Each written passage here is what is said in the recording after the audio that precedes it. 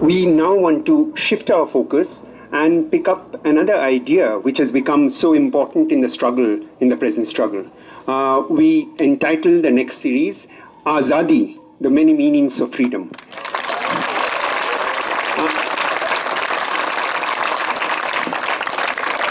Freedom, as you know, is a cherished idea. It's a rich idea with many, many layers of meanings. Philosophers have reflected on the idea.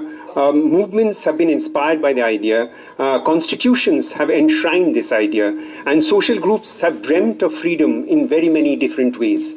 The second series of lectures will pose a series of questions which explores and unpacks this idea at different levels. It will ask, and there are a few questions that we pose, which we hope will be addressed through these lectures. It will ask, what is the idea of freedom enshrined in the Constitution? How has this idea evolved? What were the debates through which this idea evolved? How does the constitutional idea differ in different countries? It's not the same. What the idea of freedom in India may not be the same as it is enshrined in the constitution of other countries. So let's explore and unpack that idea with the constitutional idea of freedom as enshrined in India, maybe South Africa, maybe other Latin American countries, maybe Europe, and see how it has evolved over time. How has the idea of freedom how has it evolved through philosophical discourses of modernity? We know that the idea of freedom possibly was not there before modernity itself. Now, how has this idea evolved? How have philosophers reflected on it? How has the idea mutated over time? We'll think of those and reflect on those. How has the idea been thought about by thinkers in non-Western countries, in India, again in Latin America, in South Africa, and maybe other countries? How has the idea been re-signified in social movements and through social movements? How new ideas of freedom emerge within social movements and inscribe themselves. Those ideas become part of the new idea of freedom as it evolves over time. What has the idea of freedom meant for women, for Dalits? And what happens to the category if we gender the term of gender the idea of freedom itself?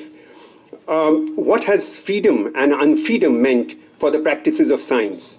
What happens when the freedom to think of new ideas is constrained by the tyranny of hegemonic paradigms? I'm thinking of Galileo and many others who have suffered through life because the idea to think of a new idea itself was not possible.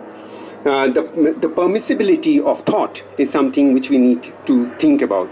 How does substantive economic and social freedom differ from the constitutional idea of freedom? We cannot only talk of the Constitution. The Constitution is extremely important, but we have to think beyond the Constitution to see what are those substantive forms in which the idea of freedom articulates itself within society itself.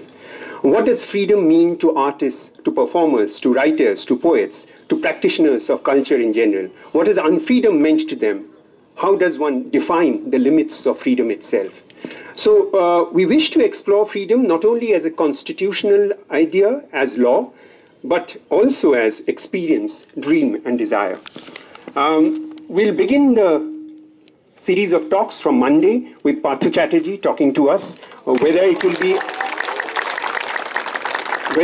at 5 o'clock or 6 o'clock, we do not know as yet, because there was a suggestion that we actually postpone the timing or the lecture to 6 because it's becoming hot these days. But we'll decide on that, and there should be a poster which goes around so that you know the whole series as it unfolds. But next week there will be 3 holidays, so we will have a lecture on Monday, Tuesday, and Wednesday. Thursday, Friday, Saturday we will not have it. Subsequent week will again take over the series and continue through the week.